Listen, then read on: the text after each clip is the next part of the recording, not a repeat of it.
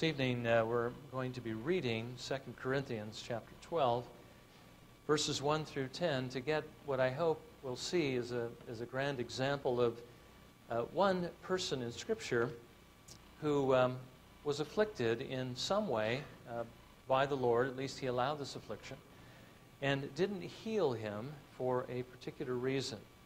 Again, I see it as one grand example of why it is we should not expect that the Lord is necessarily going to make us healthy or to heal us in every given situation. 2 Corinthians chapter 12, verses 1 through 10. Here Paul is sharing one of his own personal experiences. And again, this is that text that makes us wonder whether or not Paul actually died and may have been raised again to life, and perhaps the injuries he sustained that actually took his life might have caused some kind of lingering illness, or at least some injury, that he sought the Lord for his mercies, but the Lord did not deliver him. And again, that's the thorn in the flesh, the messenger of Satan. Is it actually a spiritual affliction, or is it a physical one? Some think it might be the problem that Paul had. He does mention to the Galatians at one point that their love for him was so great that if he had asked them, I guess something to the effect that they would be willing even to give to him their eyes, as it were, to help him. They would have plucked out their eyes and given them to him. And we wonder, well, why would they do something like that? Except perhaps that might have been Paul's affliction. Anyway, let's read the text. 2 Corinthians 12, beginning in verse 1. Boasting is necessary, though it is not profitable. But I will go on to visions and revelations of the Lord. I know a man in Christ who 14 years ago, whether in the body I do not know or out of the body I do not know, God knows, such a man was caught up to the third heaven.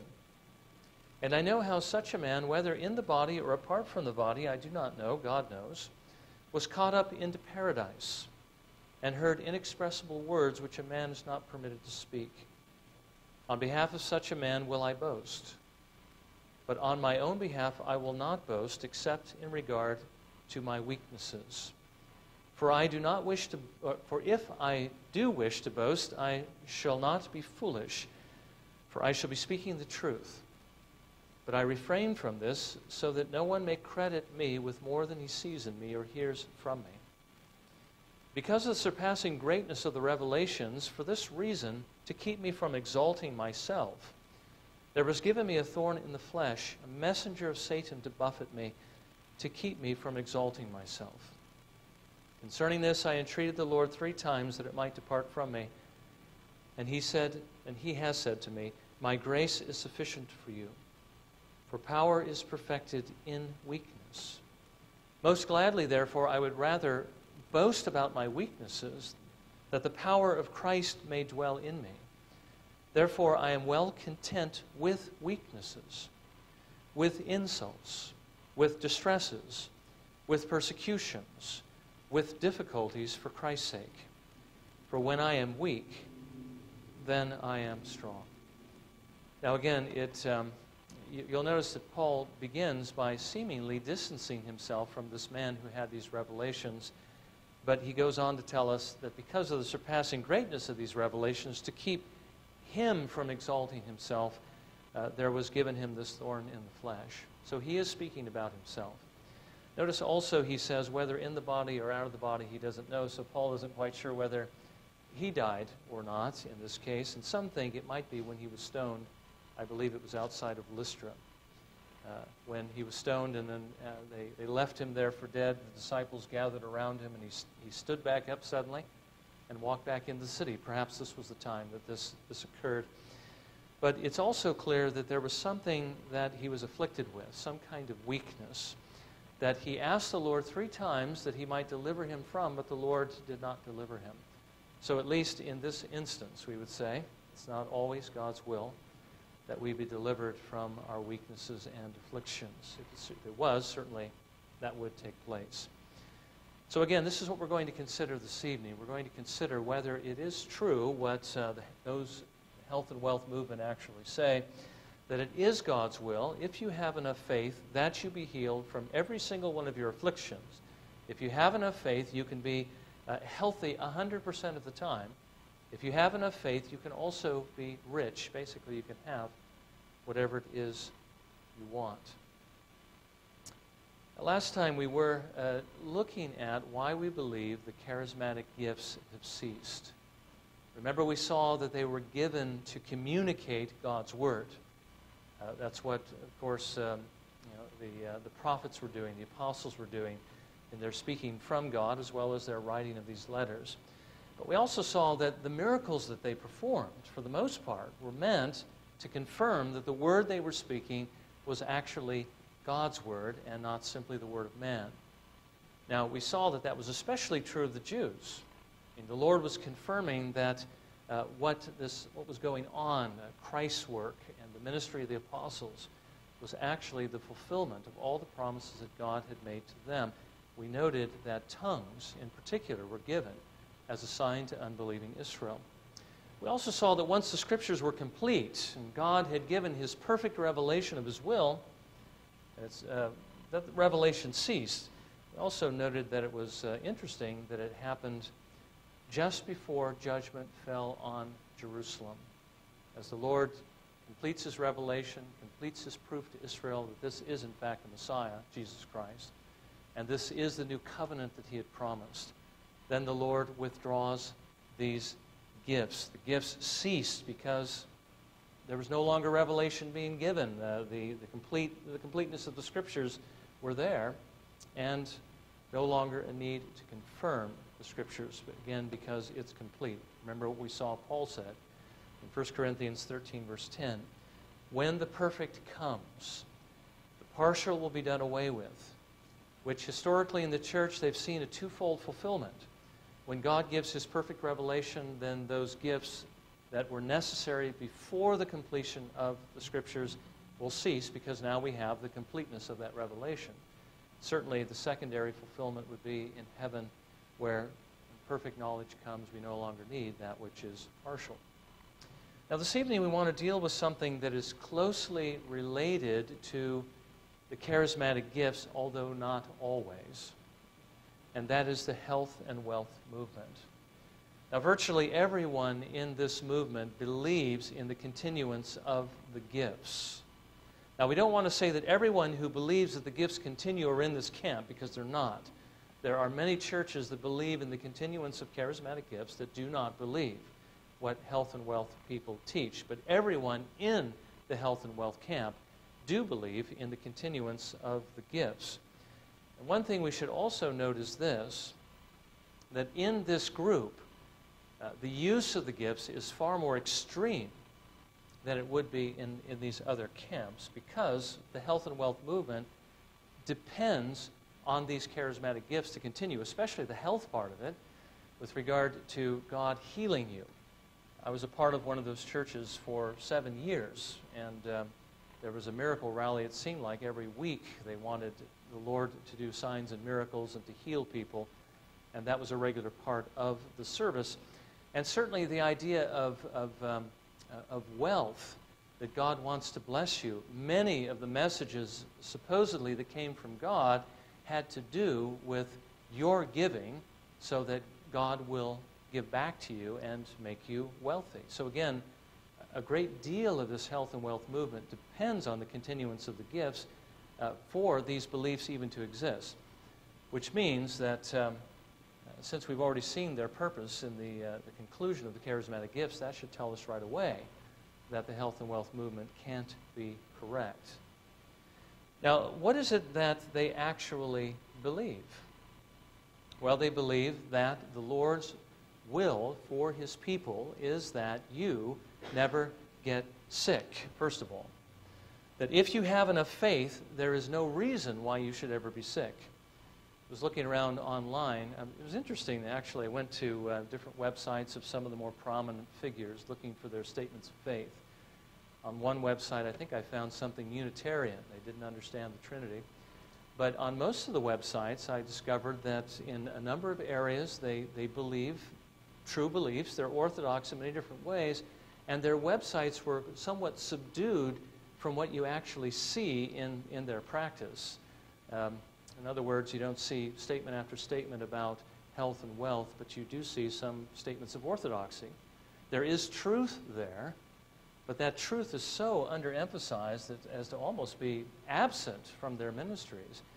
When you see their television programs, you don't hear a great deal about the gospel, but you do hear a great deal about God's wanting to heal you and God's wanting to make you healthy. But here's a statement I found on one of the websites.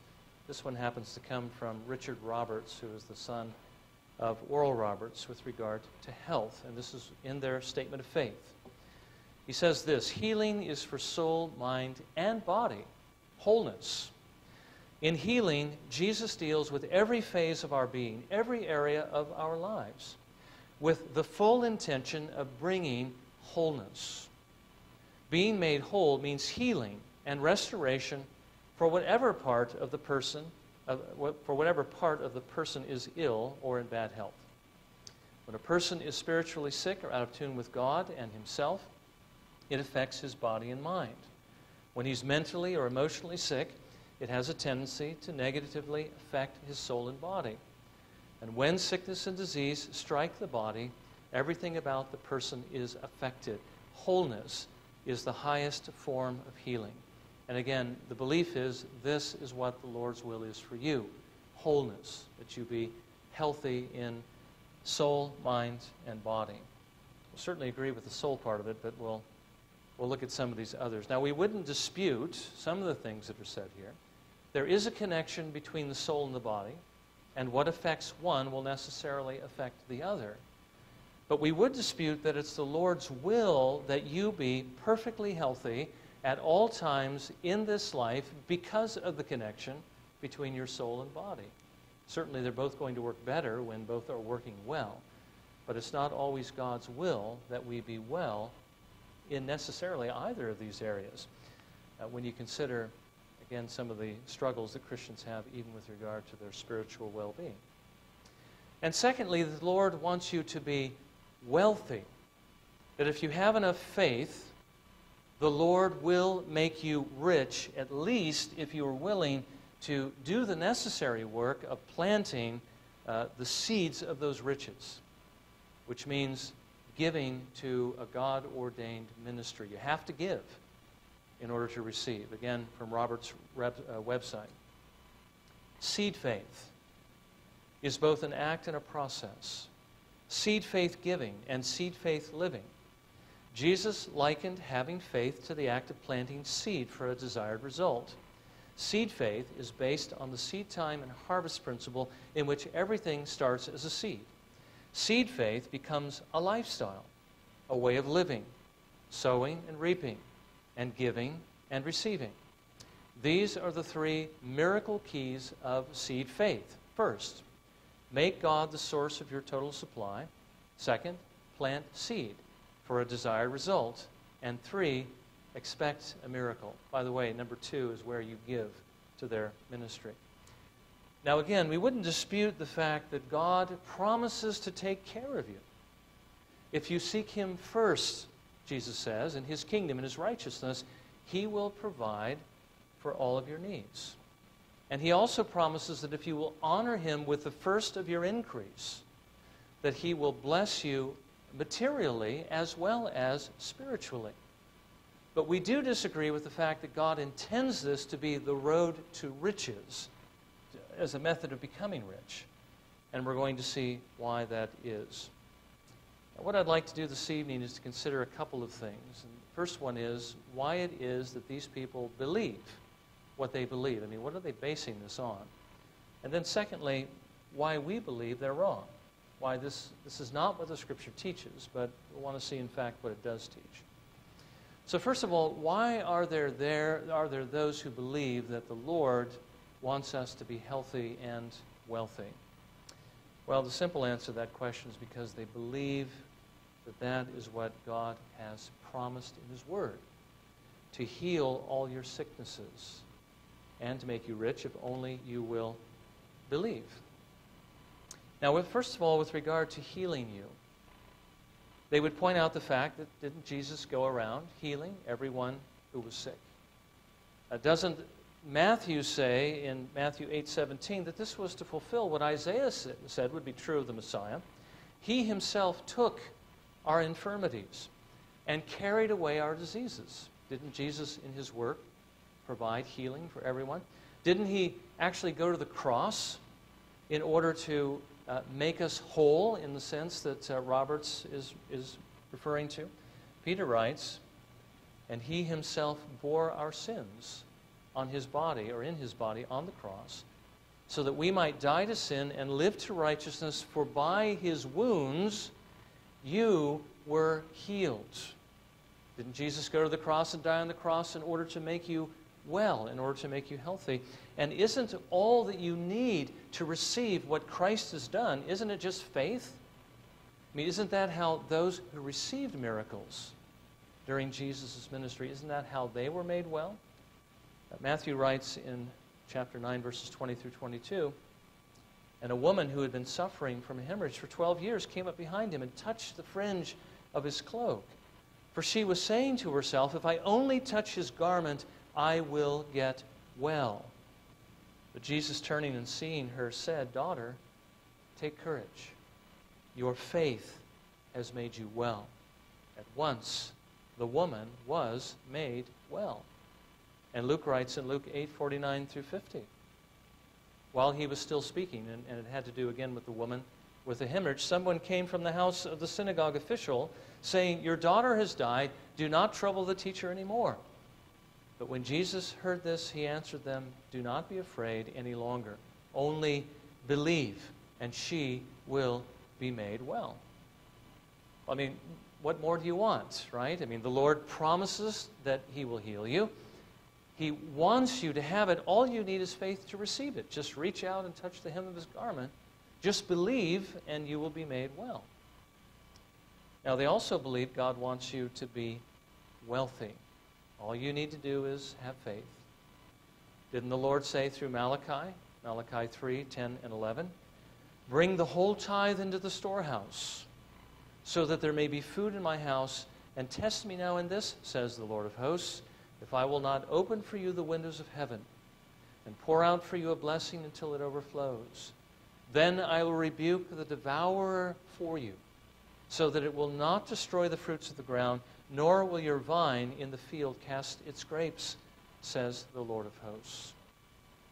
Didn't Jesus say on the Sermon on the Mount, or is it the Sermon on the Plain? We're not quite sure. In Luke chapter 6, it's a parallel passage or another sermon, Give, and it will be given to you.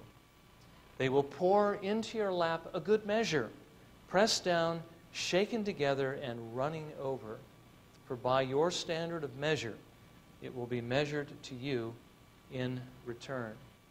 I heard that verse just about every week in the church that I was attending during those 7 years. And again, isn't faith all that you need to receive these riches that God wants to give you in opening the windows of heaven, or in your giving to give back to you? Jesus said to his disciples, if you have faith the size of a mustard seed, you will say to this mountain, move from here to there, and it will move, and nothing will be impossible to you. And again he says, therefore I say to you, all things for which you pray and ask, believe that you have received them, and they will be granted you. If you have faith, that's really all you need. If you have faith because God has promised it, you can be healthy, all your diseases can be taken away, and you can be wealthy. Now, one question occurred to me when I was in this church for several years, even as a youth, because I was there from about age 12 to about age 18 or so. If this is true, then why are there so many who are following this line of thinking who never actually become healthy or wealthy? Some actually die. Well, the reason they'll tell you is because you don't have enough faith. God promises it, and he says if you have faith, you'll receive it. If you don't receive it, it's because you don't have enough faith. That's what they teach. And James does write, after all, if you're going to receive something from God, you must ask in faith without any doubting. For the one who doubts is like the surf of the sea, driven and tossed by the wind. If you fail to receive from the Lord, it's your fault. It's not God's fault. And so people in this line of thinking, they spend basically their whole lives trying to get the doubt out of their hearts so that they can cash in on what they're sure God wants to give them by way of health and by way of money. And as I've said, I do know there was one individual in the church I was attending for those years who had some kind of a disease, but he refused to go to the doctor for it, and it ended up killing him. You see, if you go to the doctor, then you're doubting that God can heal you. You're showing your lack of faith. Otherwise, you'd just be trusting that God's going to heal you. You wouldn't go to the doctor. And I also saw many of them, at least not during that time frame, but there are many people who have gone to the grave poor because they had given all of their money in seed faith to one of these prosperity gurus, while the gurus themselves, of course, became rich off of those trying to get rich, trying to cash in on God's promises. By the way, a lot of these health and wealth gurus secretly go to the doctor when they get sick because they know they're not going to get well in the way they're telling you that you should get well. Now, I am being somewhat harsh on them, and really I think we should be, because a lot of them have led a lot of people astray into what you might say is the cult of materialism. They're training people that God will give you what your lustful heart desires. If you just pull the right levers and push the right buttons and say the right things, God will pay off. Now, I'm not meaning to say that everyone who believes along these lines is necessarily going to be a charlatan. Perhaps some of these people actually believe it. But I have seen a number of them that have been exposed. And even though they've been exposed, they continue to do this ministry. They continue to promote these things. They continue to try to deceive people. There are many, many people who are involved in this, and I would say the majority of them are not sincere, but are actually trying to fleece the sheep. Now, what is wrong with this kind of thinking? Okay, we've seen what it is they're looking at and what it is they're telling you that you can receive from the Lord if you just have enough faith. What's wrong with this? Are they right or are they wrong? I mean, we just read from the Scriptures. It seemed that they have a case here. Will God heal you if you have enough faith? Will God make you rich if you just simply believe? We need to realize that those who teach this doctrine are doing what a person has to do in order to make the Bible teach what they want it to say when this isn't actually what the Bible says. They have to pull Scriptures out of their context to put a different spin on them, to make you look at it in a different way. And then they have to completely neglect all the other Scriptures that are in the Bible that speak against these beliefs. And they're pretty good at that. I mean, they focus so much on these other verses taken out of context, they brainwash the people who are listening to them so that the people can't even see the other verses that exist in Scripture that are clearly contrary to what they're being taught. So what is it we're looking at in Scripture that makes us believe that the Lord doesn't necessarily want us to be healthy or wealthy? Well, first of all, with regard to health, we need simply to recognize God's never promised in Scripture to free us from every disease in this life. As a matter of fact, He tells us it's going to be quite the opposite of that. We need to realize that the passages that they have used to prove this do not mean what they say these things mean. Now, we do recognize, again, I'll draw your attention back to what we've seen regarding the purpose of those gifts and why the healings actually took place. It is true that Jesus took our infirmities and carried away our diseases, and He did it in a very literal way in Palestine. But He did that in order to prove that He was the one that God sent into the world to carry away those sicknesses and infirmities that were even much more serious than the ones that afflict our bodies, and those are the ones that afflict our souls. The spiritual diseases that would have destroyed us, not our physical diseases. We need to remember that He healed physical illness mainly to show us that He was the one who could heal our souls. And Jesus says, what does it profit a man if he gains the whole world but loses his soul? The soul is much more important than the body. The miracles He did, the healings He performed, He did during a specific time to prove that he was the Messiah, the one who could deliver us from our sins. And this other often quoted passage from Peter that we've already seen. And he himself bore our sins in his body on the cross so that we might die to sin and live to righteousness, for by his wounds you were healed. He wasn't speaking here about physical healing. He was speaking here about spiritual healing. Jesus bore our sins that we might die to sin and live to righteousness. It was through his wounds on the cross that your soul was healed and delivered. If you are trusting in him, your soul is healed. The guilt of your sins is taken away, and you are made whole spiritually, so that when you die, you will not go to hell, but rather to heaven. So not only can you not use those verses with regard to what people happen to receive in the ministry of the Lord Jesus Christ, or the fact that miracles are a continuing norm for today, but you need to realize that the Bible does not teach that it is the Lord's will that you be 100% healthy at all times. As a matter of fact, it teaches the opposite. We just read in 2 Corinthians chapter 12 that the Apostle Paul himself was not healed of his affliction. And he prayed 3 times that God would remove it, but the Lord would not remove it. And he tells us that that was God's will. That his strength, that God's strength would be perfected in Paul's weakness. And that Paul was content with this. That he would rather be weak, that the power of God might dwell in him, rather than be well and not have that power.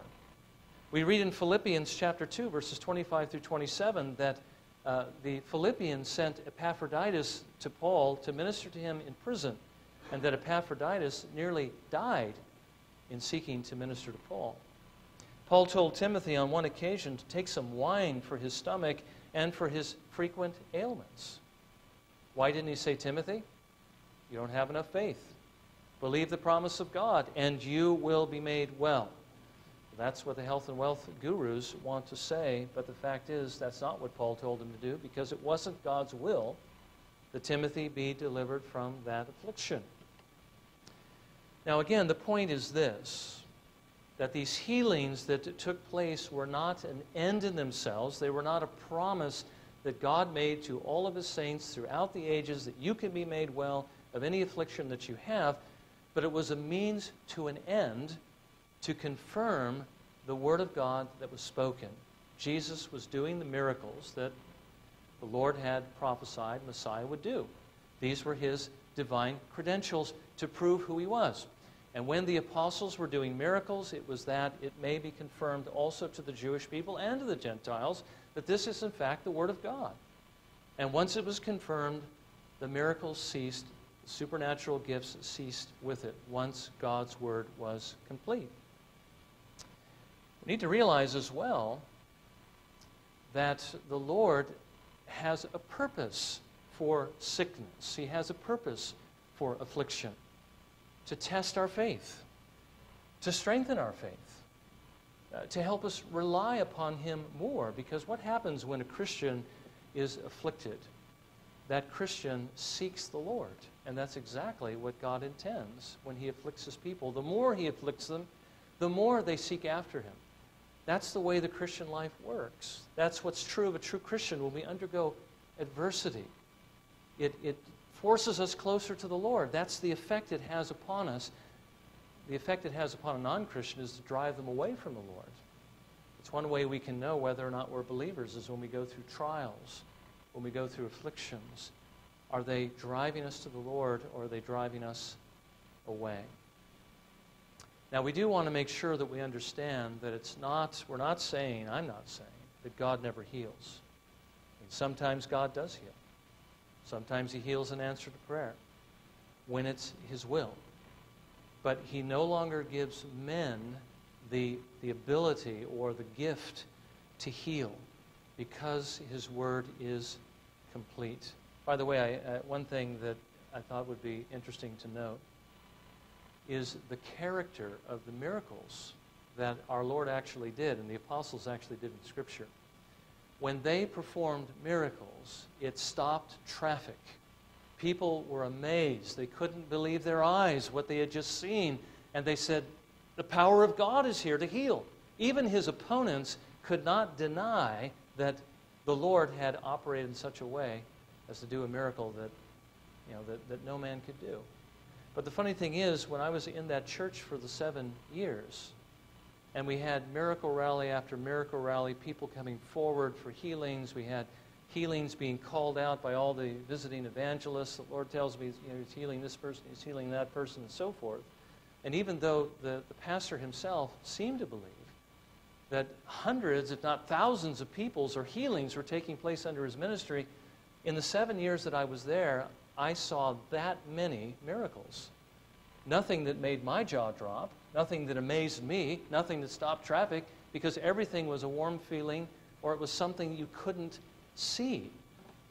These are not the miracles that Jesus and his apostles did. The miracles they did were obvious. People saw them and it scared them. They were so powerful. These are not the kind of miracles that these people are actually, performing. Now that's with regard to health, but what should we say with regard to wealth? Does the Lord want you to be rich? Well, not in the vast majority of cases. For one thing, not many of us are rich. The Bible says, actually, just the opposite. It's far better to be financially challenged than to be financially enriched, unless the Lord gives you the exceptional gift of being able to manage riches, because quite often riches destroyed people. James points out that the rich were actually the adversaries of the church.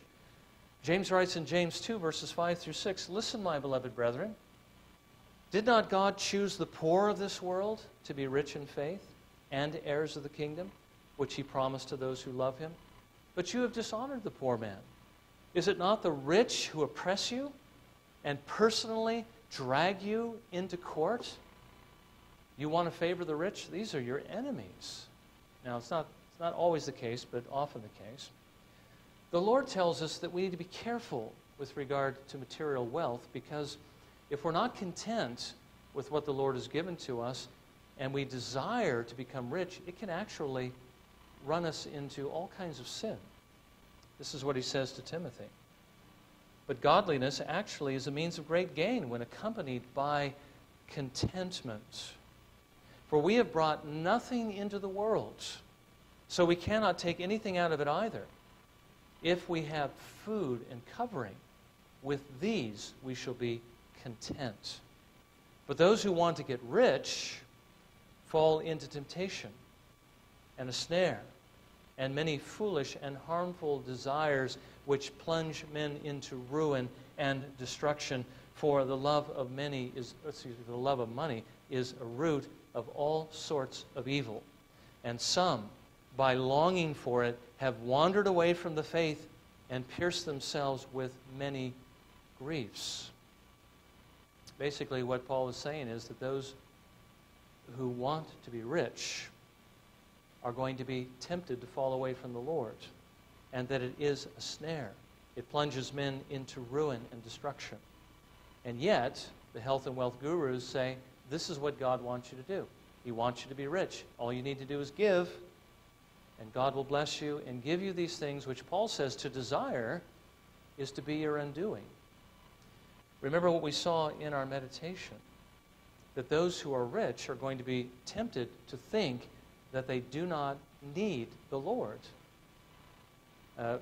Agur writes in Proverbs 30, "Give me neither poverty nor riches. Feed me with the food that is my portion, that I be not full and deny you and say, 'Who is the Lord?' Or that I not be in want and steal and profane the name of my God." It's interesting that years ago, when by God's grace he put a group of people together that were willing to go out and do street evangelism. We went out and we did this skit in various places. We went to the places where you had somewhat affluent people that were middle class, maybe upper middle class. And we went to places where people were really down and out, the people who were in the bars and on the boardwalk and that type of thing. And we found that as we went out to minister the gospel, that there were many more open doors where there was the poverty and the down and out folks, versus those that were affluent who didn't want to listen to us at all. Why do I need the Lord? I've got everything I need. I've got a full bank account. I've got a nice car. I've got a nice house. I don't need the Lord. I'm fine. But the others recognized that, yeah, they did have needs. Well, that's what Agar was talking about in Proverbs 30. Now, going on with this, rather than seeking riches, the Lord tells us that we actually have to be willing to let go of them in order to follow Him. If we are to be His disciples, we have to be willing to let go of all our possessions. Now again, He's not saying that we need to get rid of everything or give everything away, but He is saying that if that's what the Lord would call us to do, we must be willing to do it. Luke 14:33, so then none of you can be my disciple who does not give up all his own possessions. Rather than seeking for more possessions, the Lord says you have to be willing to give up the ones you have in order to follow Him. Remember the rich young ruler who came to Jesus asking Him, what must I do to inherit eternal life? When Jesus told him, sell all that you have and give it to the poor and you'll have treasure in heaven and come follow me, he left downcast because he could not part with his riches. And he left the Lord without salvation because his possessions possessed him. Jesus then turned to his disciples and said this, how hard it will be for those who are wealthy to enter the kingdom of God.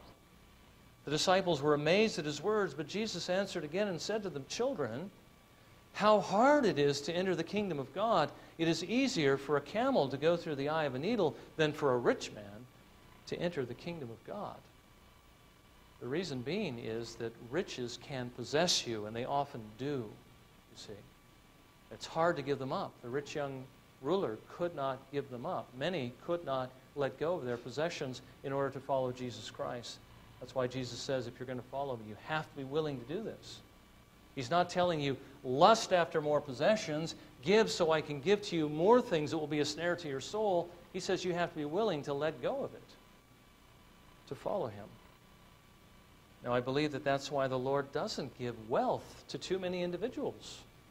He does, well, Edwards pointed out, He gives wealth to the wicked because He realizes that it's a snare to His people and it's worthless. He gives it to the wicked, but He won't often give it to His own people. And the health and wealth gurus will often point out, well, look at David. Wasn't he rich and God blessed him with riches? And didn't He bless Solomon with riches? Well, yes, He did, but look at what those riches did to them. David was a man after God's own heart when he was a shepherd in taking care of the flock, and then the Lord elevated him to be king. But after a while, he got kind of comfortable and didn't go out with his armies to war and happened to see Bathsheba, committed adultery with her, and then had her husband put to death.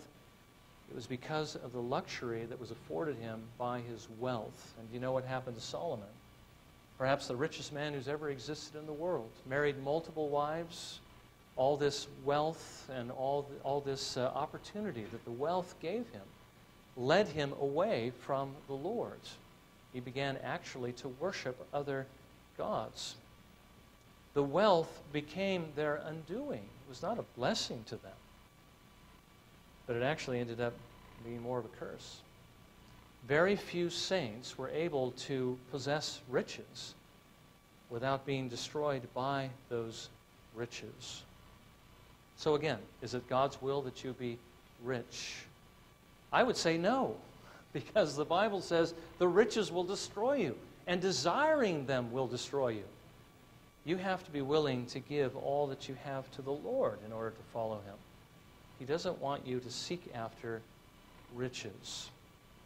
So again, let's just make some application from this with regard to what we understand now as far as what the Scripture says with regard to our health and wealth or material goods and our material well-being. What should we do? Well, if you're sick, you should pray. You should go to the doctor. God has given doctors to heal you as well, right? I mean, the Lord never made a promise that if you're sick, just pray and God's going to make you well. God has given to us doctors. There were doctors even in the days of the apostles. Luke was a doctor. Might have been primitive, but there were still some things he could do. So yes, pray, ask God for healing. Go to the doctor, and the Lord may use the doctor to heal you. Sometimes it's right to go to the elders for prayer, as James tells us, that they might anoint you with oil and pray. But realize that even if you do these things, it's still possible that the Lord may not heal you. Now, it's not because you don't have enough faith. It's because God has chosen not to heal you at this time. By the way, if the doctor treats you and you're healed, that's still the Lord healing you. He's the one who gave that ability. He's the one who gave the technology, the knowledge, the medicine, whatever else is necessary. He hasn't healed you because He has a purpose for that particular affliction. There's something He wants to teach you, something He wants you to know. Perhaps the same thing the Lord taught the Apostle Paul through his weakness, and that is that you should seek the Lord's strength in your weakness, that you should trust the Lord and wait upon Him and learn what He wants you to learn. Now, the Lord also wants you to draw upon His strength and realize that it's not your strength He's going to use, but rather He's going to use His strength. And it's most often when we are our weakest that God shows Himself to be strong through us, and He uses us. But while you're waiting for the Lord, waiting for Him to teach you, waiting for Him perhaps to restore your health, if that's what He's willing to do, make sure that you're still serving Him with the strength that you do have. So if you're sick, go down this avenue. And if you're not healed, remember, it's not because you don't have enough faith. It's because God has another purpose for it. And remember that His purposes are always good purposes. He means it out of love. What He wants to teach you is good. You need to see it. We all need to learn it. We need to learn our dependence on it. If you're in need, same thing is true. You need to pray. You need to look for work. But if the Lord hasn't provided, it's not because you don't have enough faith. The Lord has brought you into this situation because there's something He wants to teach you. You need to wait on Him as well. You need to make sure that you are meeting the conditions that God has given in order to meet your needs, which is seek first the kingdom of heaven and His righteousness, and all these things will be added to you. You need to make sure that when God does give to you, that you're being faithful in your giving to Him, because God does in fact command us to give.